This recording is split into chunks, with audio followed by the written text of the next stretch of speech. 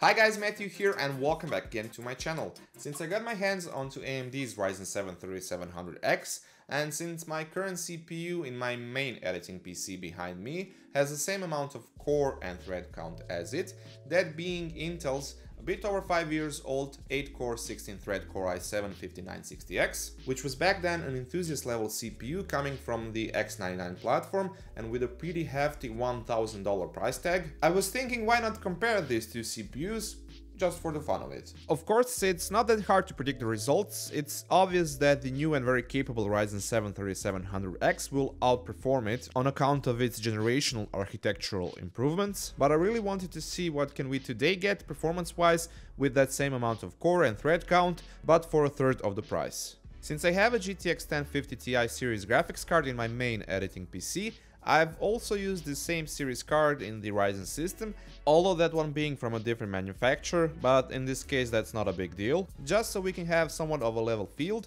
since I before all want to see the difference in the rendering times using Adobe's Premiere Pro, which is something that I use the most on my daily PC. In a way, I intentionally didn't want to put anything stronger than this GPU series, just so the CPU can take over more load and thus having, conditionally speaking, larger influence on the rendering time, or to put it differently, so I can get a more visible performance difference between these two CPUs. Just a short disclaimer before I start, this will not be a super serious apples to apple, clock to clock comparison. This video idea came to me out of nowhere, which is why I wanted to focus more on the raw performance comparison with your few common CPU benchmarks. Just a straightforward, mostly synthetic benchmark comparison. Plus, before all, I currently cannot produce a perfect testing environment from scratch, since this PC behind me is my daily machine, so it needs to be up and running so I can do my day-to-day work on it. I assume that a really small amount of people will benefit out of this comparison, since this Intel CPU is not a mainstream model, so this will be more of an exploring type of video just to satisfy some curiosity.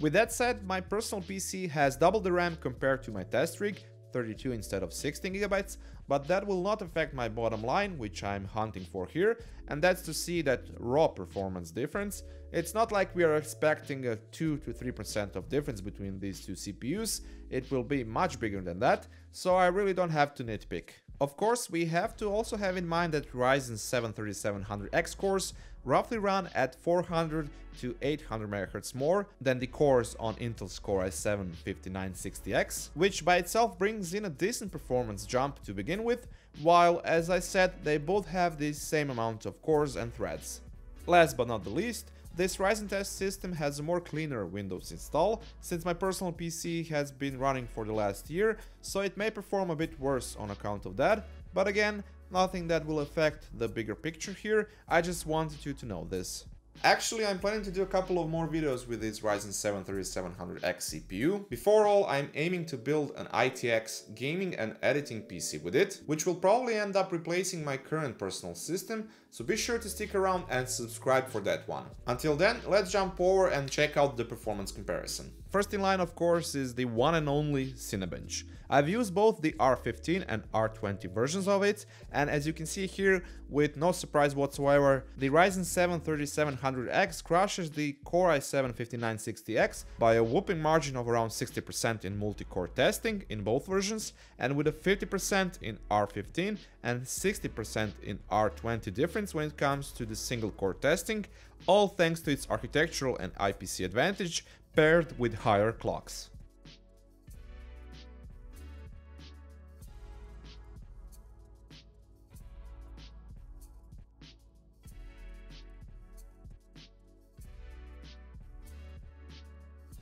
This theme continues on with other CPU-intensive benchmarks like the Blender 7-zip compression and POV-ray testing, where the Ryzen 7 3700X roughly brings in on average 50% performance increase compared to the Core i7-5960X.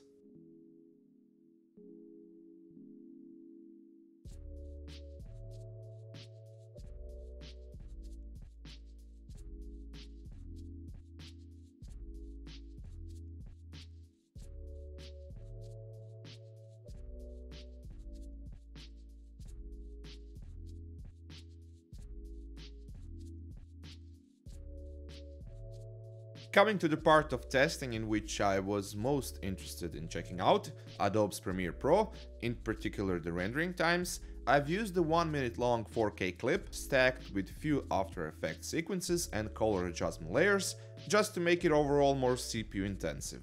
So, what did I saw here? With using both the GPU and CPU for rendering, the Ryzen 7 3700X did the export in about 11.5 minutes, while the Core i7 5960X did the same job by about 2.5 minutes slower. Knowing that the most of the job is done by the GPU when it comes to rendering, the fact that only the CPU managed to lower down the rendering time by about 20% speaks for itself. And once it gets paired with a stronger GPU, it's going to be an even better combination for video editing and rendering.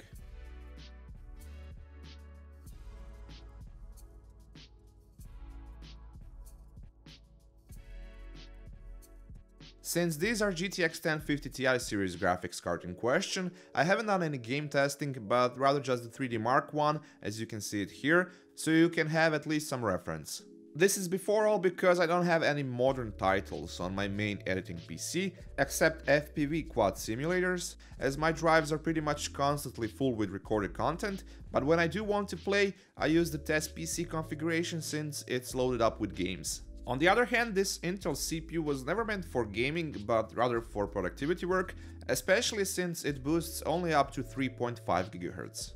With the same GPUs in question, and most importantly with those being on the lower end of the gaming food chain, the results are basically the same on the graphics card side of things, since both CPUs can push them to their maximal performance potential, but on the other hand, the Ryzen 7 3700X again takes an easy win in the portion of the benchmarks where only the CPU is tested. Of course, it would make more sense to have a stronger GPU, just so we are not bottlenecked by its lack of power, thus utilizing and showing the exact CPU's potential to pull the best out of it, but I have no doubt with everything shown here up until now that that will be the case with the Ryzen 7 3700X.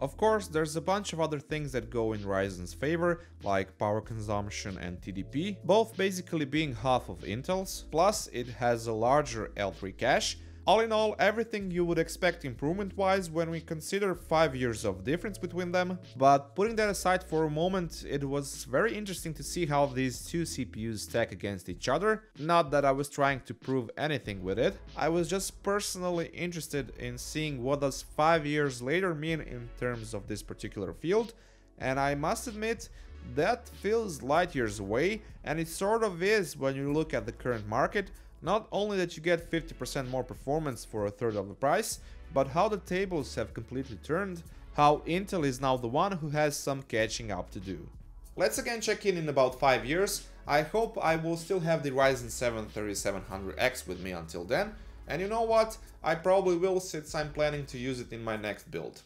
That's it for this time from me, guys. Thank you once again for watching. Please take a second to toss me a thumbs up if you enjoyed my content, that really helps a lot. And if you like what you saw, feel free to subscribe, and if you already are, be sure to press that notification bell down below so you don't miss out on a new video. And until then, catch you later, guys.